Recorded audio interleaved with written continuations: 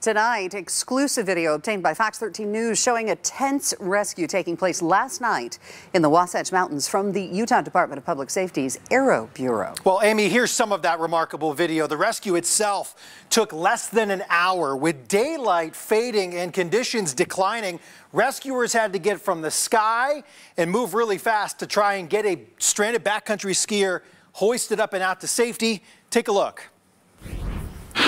So I think if we can put me between those two, like just right down in between those trees, between those two live trees, so I can get to one of them. Surveying the steep and rugged terrain along Thunder Ridge in the Wasatch from the DPS Star 9 helicopter.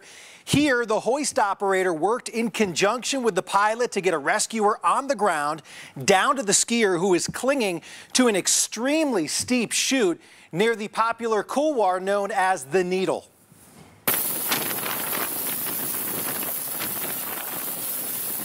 So once on the ground, the tactical flight officer worked to secure himself to that area, but there was still a sheer drop-off between he and the stranded skier.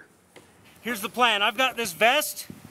They're going to come back, pick me, I'll clear my anchors, and then they're going to come and put me down behind you. Well, as the sun went down, the plan changed slightly from that. The video shows the rescuer was lifted down to the skier. Both of them were hoisted out.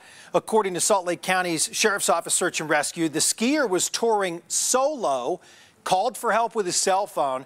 He was showing signs of hypothermia. His condition tonight is unknown, but most importantly, he is safe and out of the backcountry after that ordeal.